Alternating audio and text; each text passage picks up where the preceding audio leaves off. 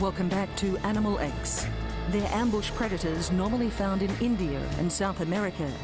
Geared to kill, they're at the apex of the food chain. So what could wild panthers be doing in Essex, Britain? And could they be breeding?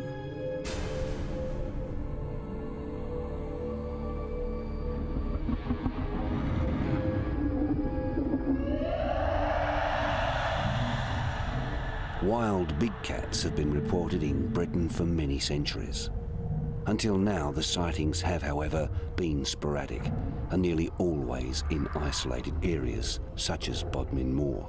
What is disturbing is that the sightings are becoming more frequent, and the growing big cat population doesn't seem to be frightened of the bright lights of the big city. Looked over the fence, and 6 foot away was, a panther. It was quite, I suppose, eerie or spooky to pick up these emerald bright eyes. This animal is evolving, it's developing, and I'm absolutely certain it's certainly breeding out there. Animal X travels to the county of Essex. Situated on the outskirts of London and including some of the suburbs, Essex has been a hotbed of activity for these alien big cats.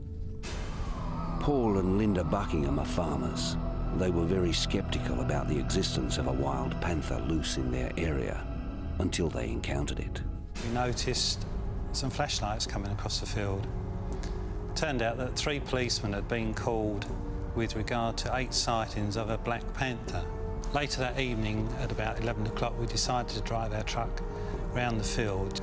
And as we drove down the side of the wood, we saw these big eyes looking at us, so we quickly wound up the windows, carried on driving, and as we went round the corner of the woodland, we noticed the panther running off into the distance. Frank Fitch is another Essex resident who has come face to face with this terrifying beast. The dogs were barking and pulling at the fence at the back of the property. So I went to investigate to see what was going on and stood up on the garden and looked over the fence, and there was a panther not 6 foot away looking straight back at me. We kind of stared at each other for a few seconds. It seemed like an hour. It just stared at me, and the thing that sticks in your mind is the eyes. The eyes really pierce. David Webster is a local artist. While out walking, not only did he see the alien big cat, he photographed it. I'm an artist. I came out here, it was an October morning, to take some photographic notes. Well, when I took the picture, it ran directly to the left, a sort of a fast trot, and for about 50 yards, and it paused at the hedgerow. It turned round and looked at me again. It was then I took the picture. I suppose the distance there was about 25 yards.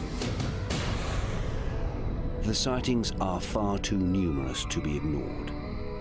Not only must it be accepted that the alien big cats are out there, it must also be accepted that there are a great number of them. John Hancock is the head of the Essex Big Cat Research Project, an organisation that is supported by the Essex Police Department, who refer all sightings straight to John. We're going from like sort of a few sightings a year to sort of 50 sightings a year to 100 sightings a year, to 100 sightings in 6 months. And what does that tell you? This is getting out of hand. This country is like a paradise for them. If you release this animal into our countryside, it's got no enemies, it's got nothing to fear, it's got no humans that hunt it, and it's kind of top of the food chain, even above us. These are very dangerous animals. They have killed people in the past. Really, we're at a stage where it is obviously out there. There's too many signs to sort of dispute it, really. Quinton Rose is a professional dangerous animal trapper. He is sure that alien big cats are out there, and in his opinion, Britain is in for a serious problem. The non-indigenous carnivores which are in Britain at the moment that have become established, each of the animals appears to be covering around about 250 square miles, and they're constantly on the move. One of my concerns at the moment is that they are coming closer and closer to people.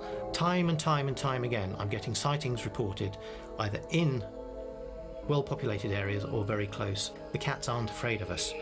How did this problem arise? Where did these fur-covered hunters come from? And how did they establish themselves in the county of Essex? There's already been a very similar situation with the coypu in East Anglia. This is a large rodent that was released in the 40s and 50s from fur farms in the East Anglia area. It took the government £2.5 million and over 6 years just to control the coypu.